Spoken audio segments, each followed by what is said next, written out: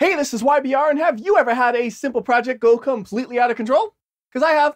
This project right here was a complete disaster, and I have never, ever, ever had this much difficulty upgrading a computer.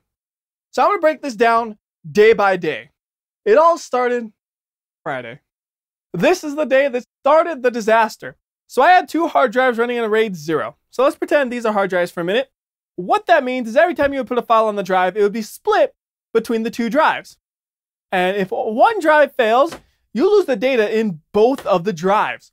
So why would you ever want that? Because it's faster. And when you're working with big video files, which I often am, that extra speed can be beneficial. So that day, I'm working, making some videos and all that, and then all of a sudden, I can't access my drives. What's up with that? Restart the computer, it's good to go.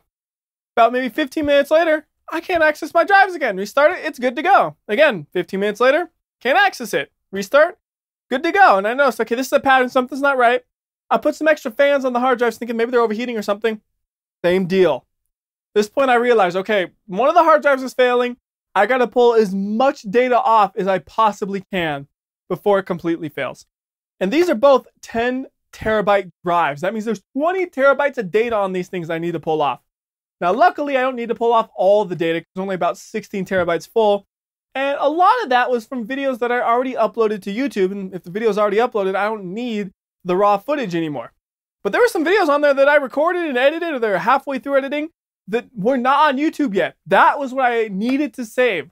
So I did my best to pull as much as I could off of these drives. But every time I would restart, the time would be a little bit less before it goes offline, a little bit less. And at the end, it was lasting just a few minutes before it would go offline, which was barely enough time to pull a big video file off of the drive. But luckily, I got everything that I could think of possibly needing, I think. I'm sure I'll eventually realize I missed some things, but I got a good majority of the important stuff. But I realized this can't be happening again, and I'm going to deal with it tomorrow. My initial plan on Saturday was pretty simple. I was going to double the number of hard drives I have, so I would then have 4 hard drives, and I would basically have 2 copies of every file. That way, if one hard drive fails, well, no worries. There's another file on a different drive, and no data will be lost. Except, things never go according to plan for me. So in my old case, as in not this case, but the one I had before this one, the hard drives mounted in a kind of unique way. You have this bracket, you slide in the hard drive, and then you put a screw into these vibration dampeners. Except, it's not that simple for me because these vibration dampeners, they can just kind of pop out like that. And for some reason, I decided to pop out most of them, I guess, because I couldn't find more than like 3 or 4 of them. And then also, you need very specific screws to mount into these. And I had no screws.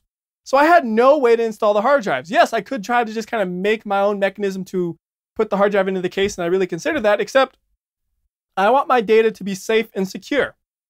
For my data to be safe and secure, my hard drive needs to be safe and secure. So I don't want to be trying to mangle up a mounting system that's going to make the hard drive fail prematurely. I want to make sure the hard drive lasts as long as I possibly can. So I want to use the mounting mechanisms that come with the computer. So I look online thinking, maybe I could just buy some of these things online and some of the screws. I don't know if my search terms are wrong, but I couldn't find any for sale. Next thought is, yeah, I could go and email the manufacturer saying, hey, can I buy some of these? Except I figured that would take a while. And I was paranoid. I wanted my data safe now. So I said, what's my next best option? The best thing I come up with, we're going to buy a new case.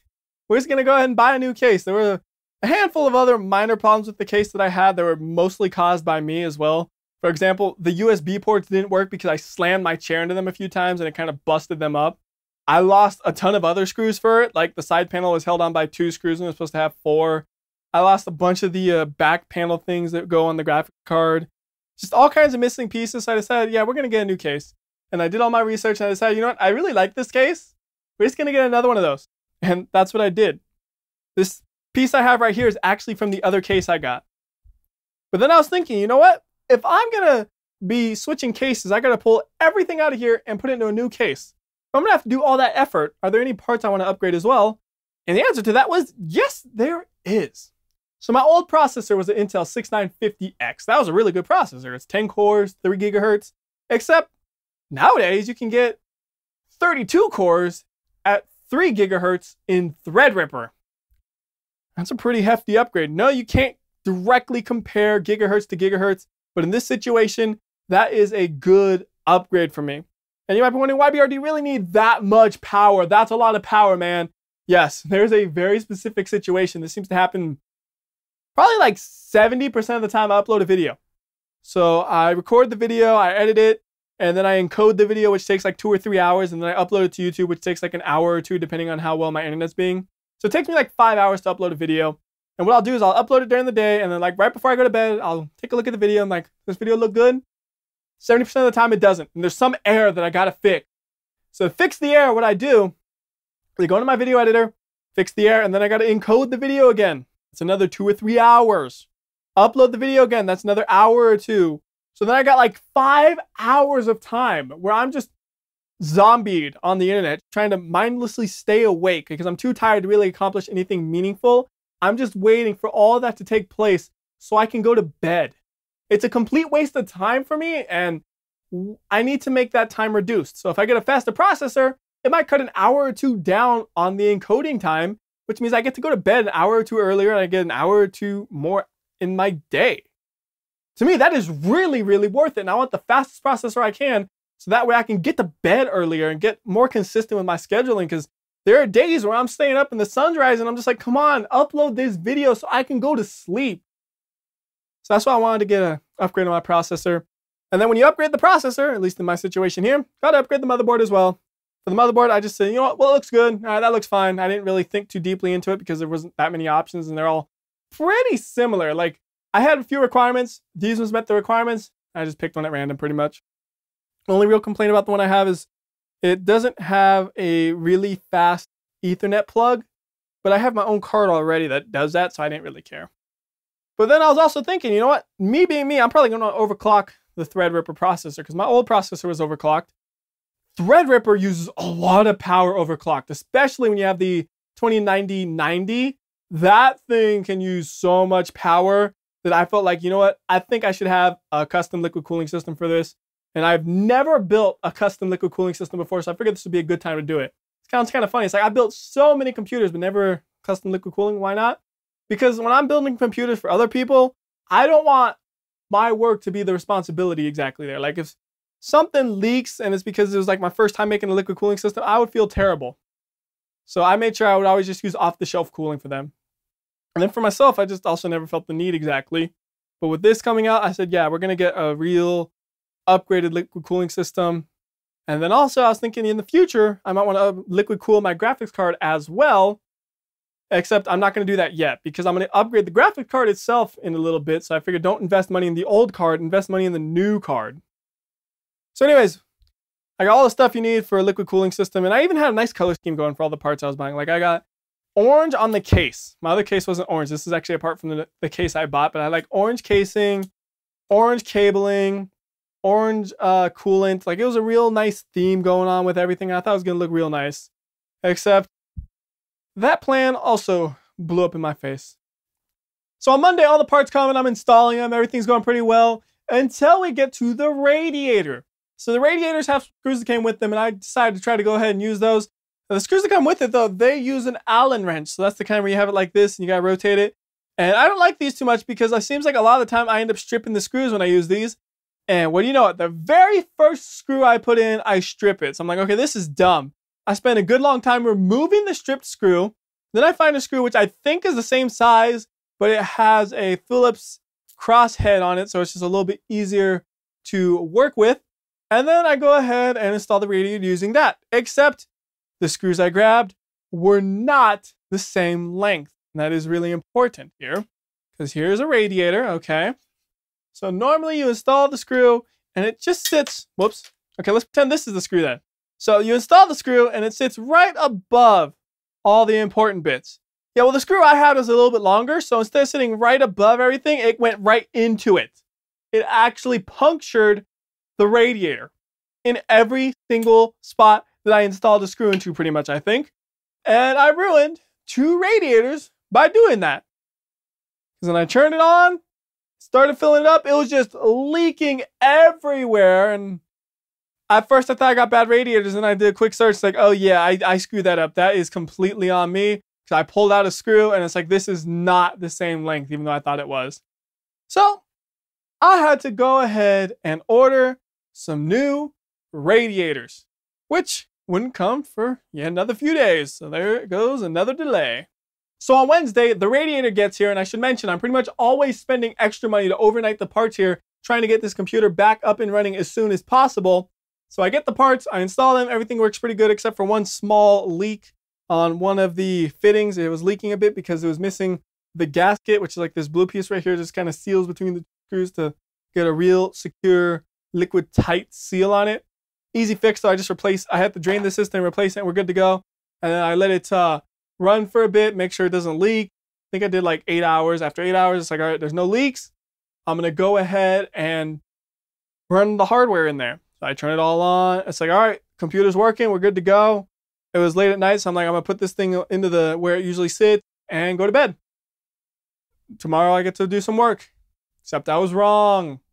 So on Thursday, I was doing the final setup stuff. I was installing the games and the software I need, like the video editor and the video recorder and all that kind of stuff. And then I noticed something's not quite right. Half of my RAM is not showing up. And this is still in the case prior to the case you see right here. So that was case number 2 we're talking about. And in the case number 2, this reservoir was installed kind of like this. And I had no good way to really access the RAM behind the reservoir. So what I had to do is I had to completely drain the system out of all the liquid again. And then I had to undo a lot of the fittings and stuff to be able to move the reservoir out of the way. And then I had to reset it up so I could have the reservoir sitting on the table to keep the processor cool while I was switching out the RAM, trying to figure out what was going on exactly. And it turns out, as I expected, the motherboard was dead. And I figured the motherboard would be dead because the RAM I had was working before I put it in this case. So I had to go ahead and buy a new motherboard, which wasn't going to arrive until Saturday. And then on Thursday, I'm just kind of frustrated at this point because of how much effort was required to go ahead and swap out the parts on the other case. So I went to my local computer store just to see what they got, because trying to overnight a case cost a ton because cases are heavy. And they had this case. It was a Thermaltake View 91, I think is the name. And it seems to work fine. There are a few complaints I have about it where I think I might replace it soon in the future. But it works good enough because it's big and spacious. So like now everything fits easily. Although I am frustrated, like the radiator setup is less than ideal in this case. Like the radiators I have, they fit perfectly in the other case, but now it's like there's this big gap right here. And it's like I kind of feel like I need a bigger radiator that fills this gap. But anyways, this is set up with really lenient tubing. After that last experience, I said, you know what, I'm gonna make the tubes extra long. So that way, if I need to remove a part, I can unscrew it and then wiggle it around and move it out of the way, which might be a bad idea because then the fittings might loosen up as you're jiggling it around. I don't know if I should actually do that now that I think about it. But it just makes it a lot easier to swap anything out. And what I did on Thursday before everything arrived is I ended up installing everything the way I would want it, basically, and figuring out how long to have all the tubes. Everything's ready to go. And then all I would have to do when the new motherboard comes is swap the motherboard and we should have a functional computer. So it's now Saturday and the answer is yes, this computer now finally works. Unfortunately, I'm just really unhappy with the way it turned out, to be honest with you though. Like there are a few issues with this case that kind of drive me crazy. So if you have hard drives installed in the back of this thing, you can't use some of these cable pass-throughs. Like there's just a hard drive on the other side of this. You can't put a cable through that, and that's happening on a lot of them. So the cables are a little bit messier than I'd want. The color scheme's kind of just all over the place because I originally had all the same color for cables, but I had to swap out some of the cables to be different length. And then the orange doesn't match the case. And I'm just kind of like, you know what? This is a disappointment, but I need the computer working.